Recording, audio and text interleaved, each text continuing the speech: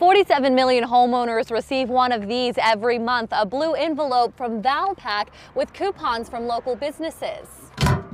It introduces new businesses to consumers. Some people take advantage of the deals.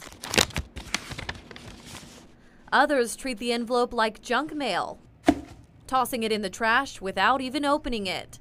Well, now Valpak is putting $100 in random envelopes to get you to actually look inside. And it is a live check. They can take it to the bank and cash it.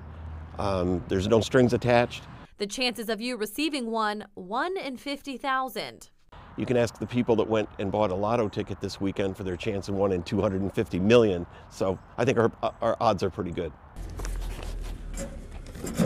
Valpak distributes about 150,000 envelopes here in the upstate.